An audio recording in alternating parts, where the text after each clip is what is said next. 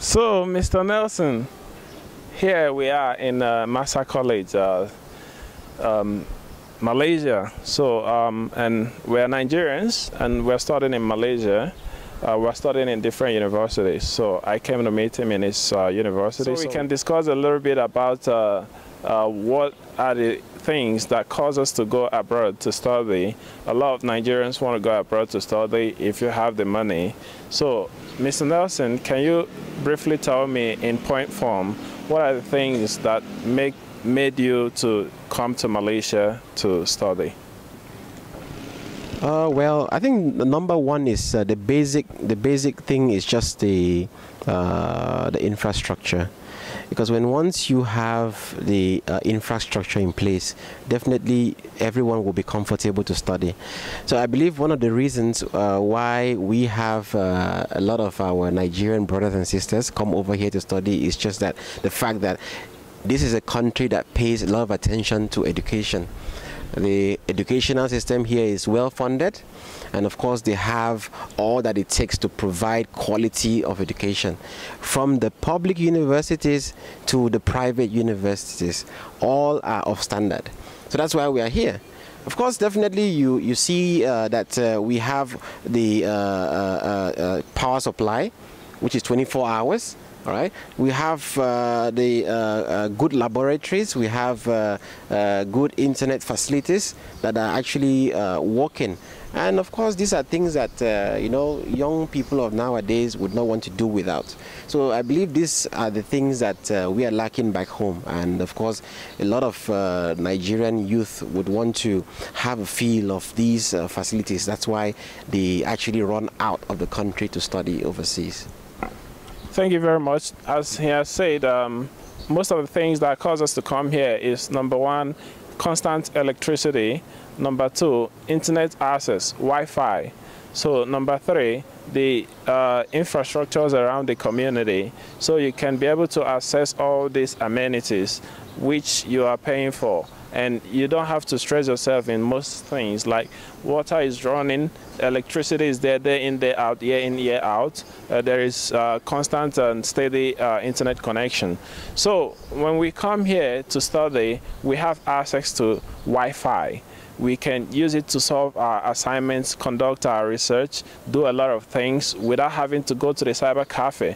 Everybody has their laptop, so you can stay inside your hostel or in your house and do your assignments and conduct your research. So these are the things that makes us to come here. And we have constant electricity. Here in Malaysia, you don't need to say, I have to charge my laptop, so they don't take off the light. There is electricity all the time. So these are some of the things that makes us go abroad to study, because back there at home we don't have these facilities.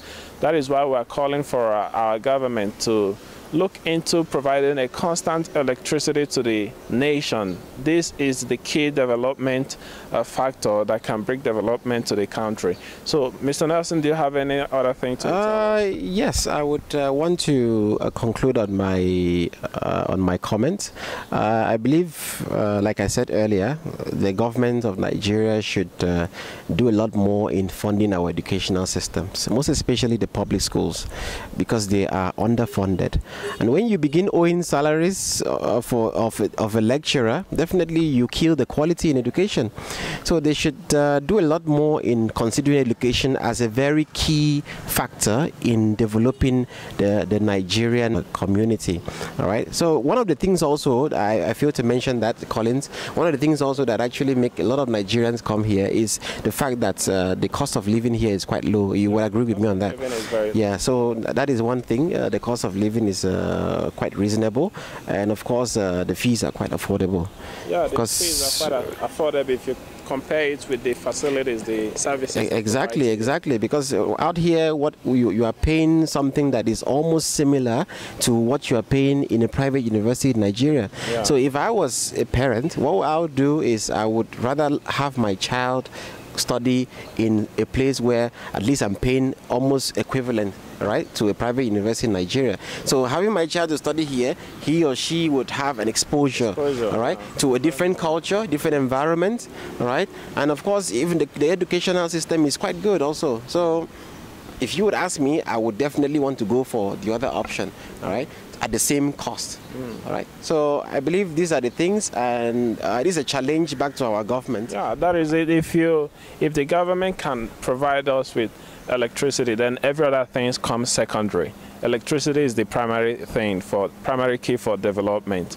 So when there is no electricity, no business would like to run their businesses on diesel, buying diesel and high giant generators and stuff like that. It's going to cost them a lot, and they waste a lot of resources in that. So, but if there is a constant electricity, developments will come all around. Like we that are living abroad, if we are able to make money and we want to make some investments, we wouldn't have the urge to go back home and make those investments, because there are no electricity to run your business. You keep running on diesel and running on loss, isn't it? So nobody would like to run on those losses. That is why there are no international companies that are coming to Nigeria, and that is causing a lot of setback. And again, most work in Nigeria are dependent on government. People finish studying come out from the university, they start looking for government job, because there are no private jobs. There are no development, so everything is all about government. That is why the government even owe salaries to their workers. So that is the issue there. I don't know if you have anything to say before we conclude. I think that's all from my side. One other area I just wanted to stress out quickly is the need to the opportunity students have to enroll into like internship programs, all right, which gives them an industry experience based on what they've learned, all right, and of course it prepares them for the industry. So these are things that are actually quite commendable in the Malaysian educational system, whereby students can actually finish their programs and then they can actually go out to be employed into several organizations to have a few months of internship, all right, just on-the-job training.